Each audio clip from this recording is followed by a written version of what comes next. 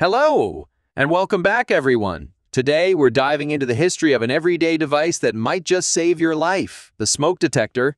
Now, this little gadget that we take for granted has a fascinating story. Let's delve in.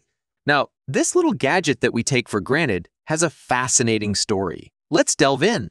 Our journey starts back in 1939 with a Swiss physicist named Ernst Meili. Meili developed an ionization chamber device that could detect combustible gases in mines, but the real game changer was his invention of a cold cathode tube.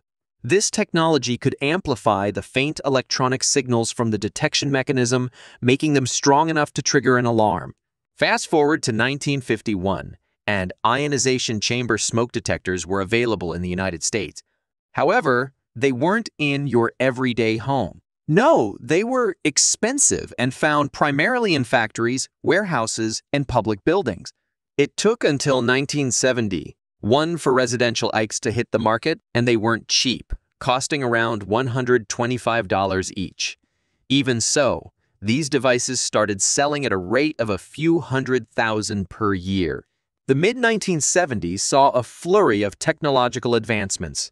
Within 5 years, the cost of these detectors had dropped by a whopping 80. This led to sale, skyrocketing to $8 million in 1976 and then $12 million just a year later.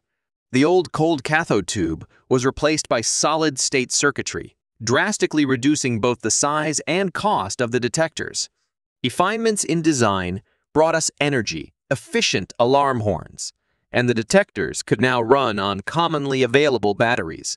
This was a welcome change from the specialty batteries that were previously required. These new models could monitor voltage decreases and the buildup of internal resistance in the battery, with either triggering a replacement signal. Even the radioactive source material needed was reduced, making the new generation of detectors safer and more efficient.